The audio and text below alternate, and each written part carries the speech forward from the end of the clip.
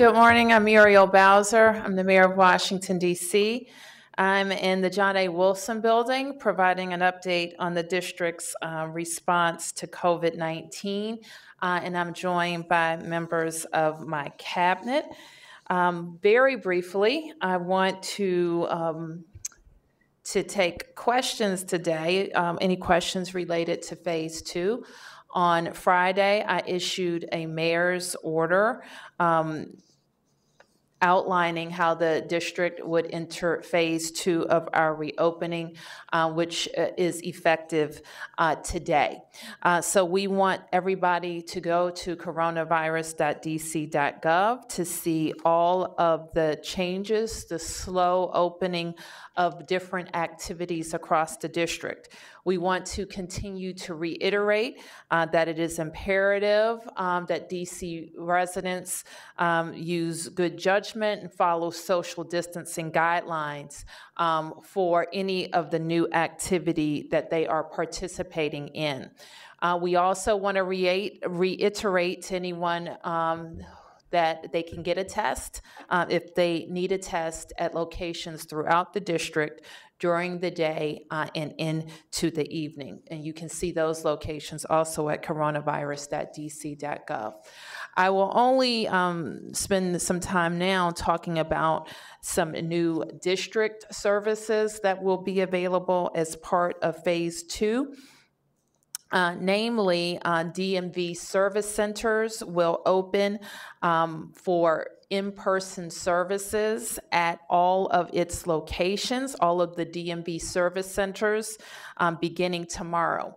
I want to be clear, however, that you need an appointment to go in person to the DMV. So you will need to go to dmv.dc.gov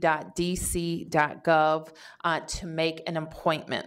The DMV currently throughout our pandemic response has been using appointments. And so there are many people who already have an appointment. And if you need to make an appointment for service, you may go to dmv.dc.gov. These are the things that need to be done in person. Anything else you can handle online. First-time license and real ID conversions, first-time title and registrations for a vehicle, and knowledge testing. So also opening will be adjudication services, the Brentwood CDL office, the inspection station, and the self-service kiosk. So once again, visit dmv.dc.gov. I also want to mention that you don't have to rush. Everybody doesn't have to go at the same time. All documents expiring on or after March 1st are still valid and will be valid at least through mid-September, and that's 45 days after the current end of the public health emergency. So please skip the trip. Everybody doesn't need to go in person. You need to go in person if you're doing a license and real ID conversion, or if you're registering your vehicle for title and registration for the first time, and the knowledge test. Everything else at the DMV can be done online. So please review the website. Also, today opening are our playgrounds across the district. So I'm told that if those playgrounds aren't unlocked, they will be by the end of today. Our staff, our DPR staff, has been working to make them open. And the reminder to parents and caregivers is to frequently clean minors, children's, and your hands and faces. So frequent hand washing or use of hand sanitizer is appropriate for use of a playground. So with that, we'll take any questions. Questions? Yes. Over the weekend, the community spread tracker said we were at 11 days of decrease in the setback, and then because of a spike on June 11th. But that data is no longer on the chart. Was there a spike? So why was that? Nothing was, I'm not sure what you're referring to as being removed, but yes, there was a reset of the peak. Okay, I'm looking at the data right now. It's not on the chart, the community spread chart. Is there a reason that that wasn't? I'll have to check about that, but there was a reset in the peak on Saturday. Okay. Yes. Mayor, so the president has announced that he wants to have the July 4th celebration on the mall. What's your take on that? We've asked you about it before, and there was some questions about trying to limit people down on the mall. What's your plan now for this event? Well, as you know, it's a federal event and it will be on federal property. And I expect that some version of the July 4th celebration will happen. Are you going to, you said previously that you would work with the National Park Service, I think you said, on those plans. But do you have any plan whatsoever to try and limit people from coming in to the city? I don't know what you mean by that. Would there, back when we were trying to keep people away from the cherry blossoms, roads were blocked to keep people from going down there. Do you see a similar kind of situation? I expect that there will be some traffic mitigation that either the federal government will put in place or we will help them with for traffic mitigation. But there's typically traffic mitigation around because there's a parade typically. There won't be a parade today. So I would expect pretty significant traffic limitations. Has there been a discussion with the Park Service or the U.S. Park Police in trying to limit a crowd on the mall? I have had conversations with the Secretary of the Interior. I can't say that we're entirely clear what the scope of the event will be at this time, but those conversations will continue. All right, and then just to follow up on that, back when the flyover happened with the Blue Angels and the Air Force, people were asked not to go down to the mall, but they did anyway. You had a very large crowd down there, and I don't recall there being a spike at that time. So would you still be concerned, though, if all of a sudden you get 100,000 people showing up on the mall? Yes, I absolutely would. I don't know that those are the estimated crowd numbers. You mean from the flyover? I mean from the 4th of July events. Oh, okay. Although I don't know off the top of my head if we've had crowds that size. Any other questions? Yes, Sam. Mayor, when you talked about the rec centers opening, of course we have the summer job program. Playgrounds. Playground. Outside, yep. But we got the summer job program. I'm just curious, will some of these young people be working there, or any idea of, The Department of Parks and Rec does have a summer jobs program. If you're asking me, will there be in-person or all virtual? I'm not sure, but they do have a pretty robust summer jobs component that they use summer youth for programming. So I know that those youth will be certainly considered as part of any in-person opportunities that we have. Yes, Mark.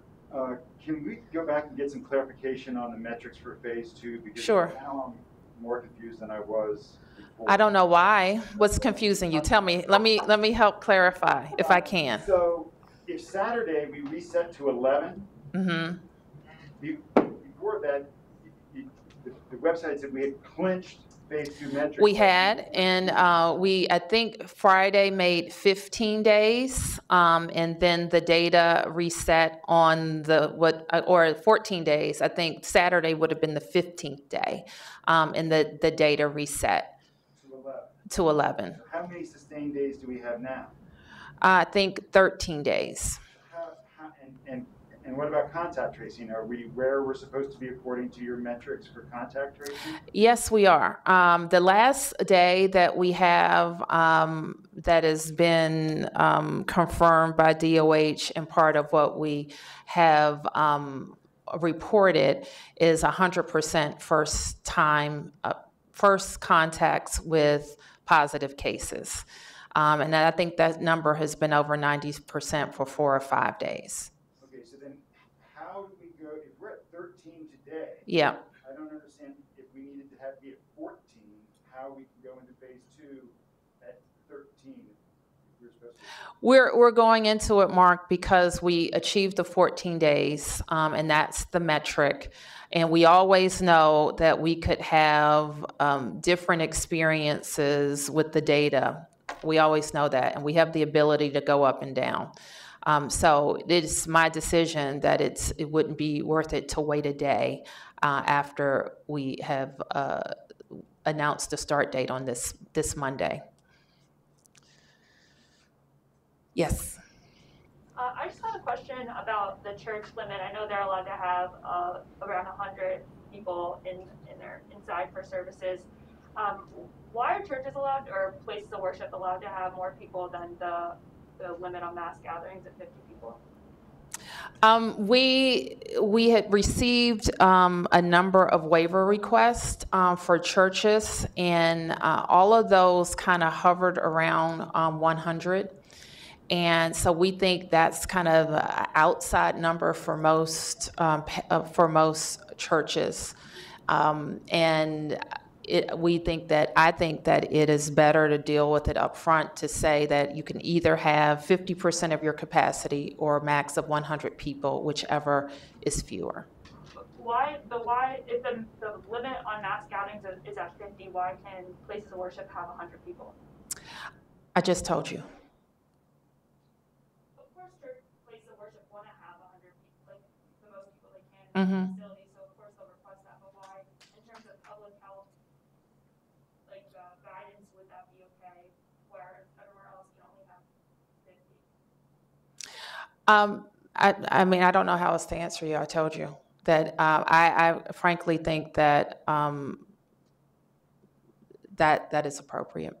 Yes. Mayor, what about clubs like Blues Alley? Are they open as part of phase 2? Clubs are not open, other than if they're food serving. So if they serve some food, they could have live performances? No, they can serve food, and anything else would require a waiver. And we haven't issued any waivers for live performances.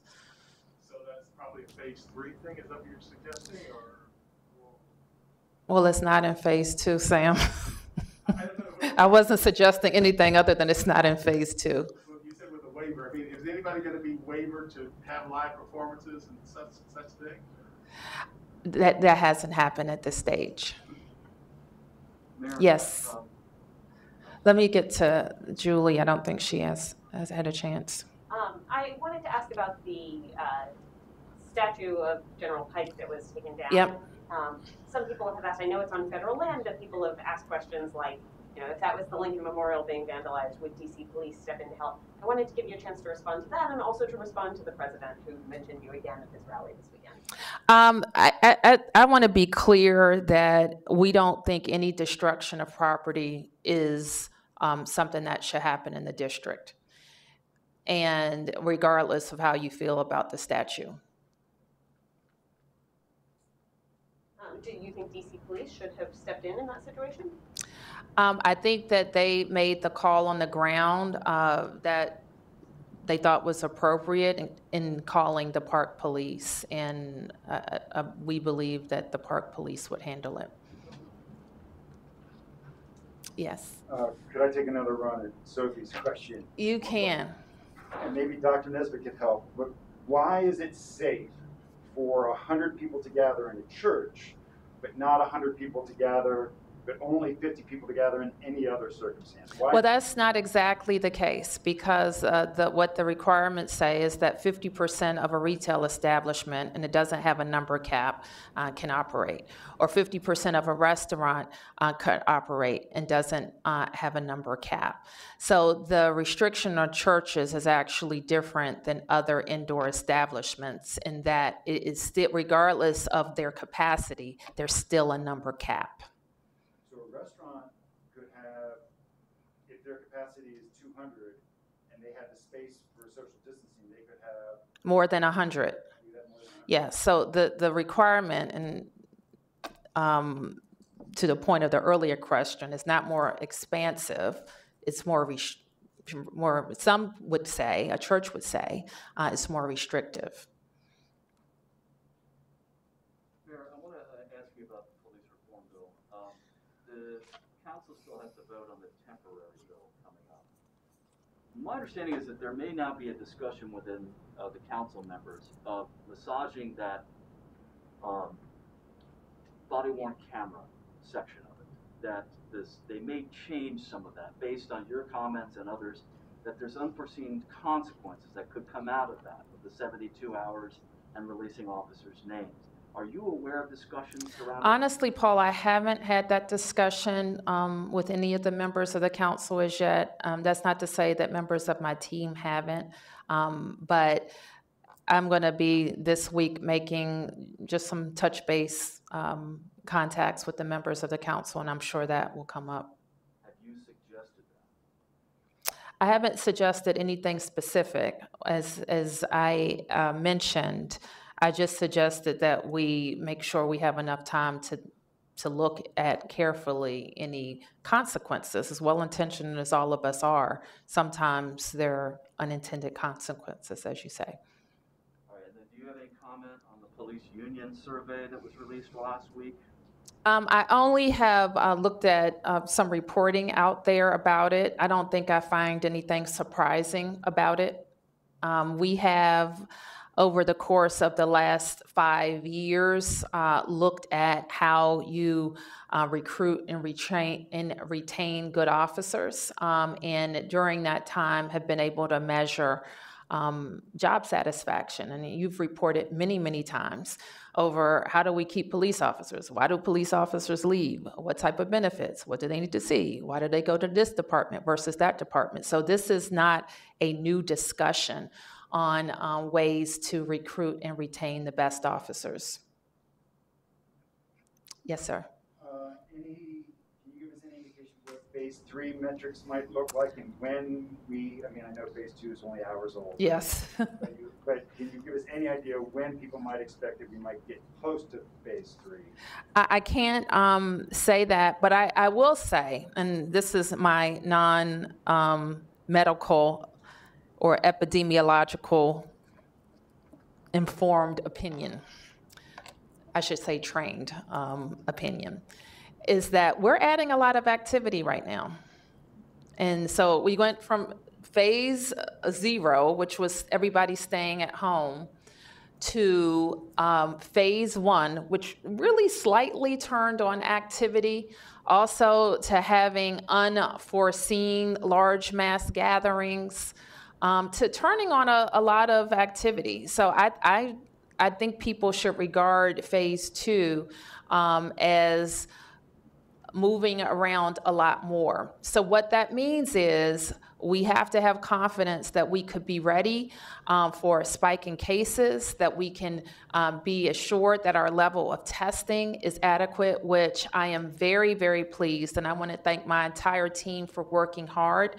We knew in phase 1 that we would expand and open up testing in more places than we had before, and we see people taking advantage of it. So people knowing where they can get tested, following social distancing guidelines strictly, not going crazy because we've turned on this activity, and also remembering that the virus is still circulating, not just in our city, but all around our region. So know that as you go out in starting to slowly turn your life on, you can encounter the virus any place. So you have to be very, very careful and get tested if you think you need a test, and then isolate.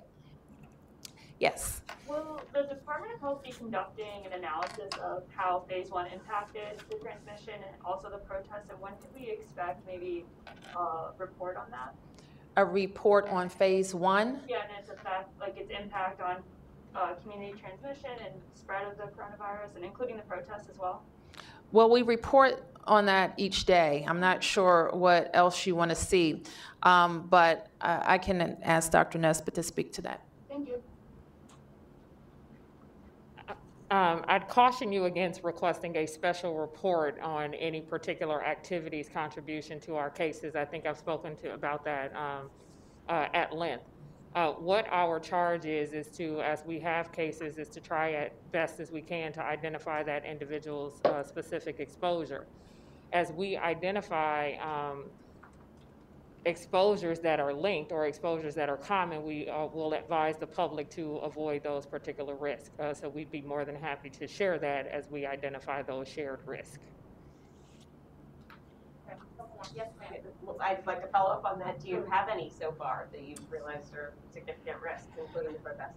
As we have stated here before, we see our biggest risks are associated with individuals who are in congregate settings. We have not seen other trends yet emerge. And so again, as we begin to have more in-depth contact tracing and we can identify more common sources for individuals, we'd be happy to disclose that. Thank you. Oh, another. You get the last one. Okay. As to speaking to congregate settings, I was wondering if you could brief us on how the coronavirus pandemic is taking place in the DC jail, whether that's being contained, and give us an update on that. Sure. Who wants to give that? Chris? Can I just ask for your specific question again? I'm sorry. Yeah, I was just curious if you can update us on the spread of coronavirus in the DC jail and how that's being contained. Sure. So our jail, as well as our other congregate settings, we're continuing to do testing throughout those settings on a regular basis so that we can understand exactly where we are. We've seen cases coming down. The numbers have come down.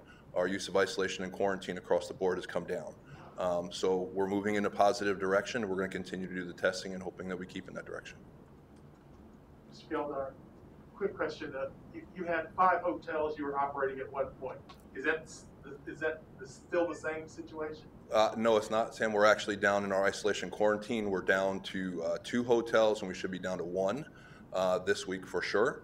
And then we have another 2 that we are using for those that are in congregate settings that are more vulnerable to the disease, so either by age or by pre-existing condition, or a combination of the 2, where we've put folks to make sure that they've gotten appropriate social distancing in their living.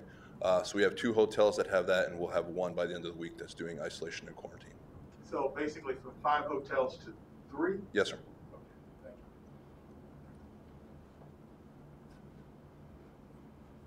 Okay, thank you. Okay. Thank you, everybody. Stay safe.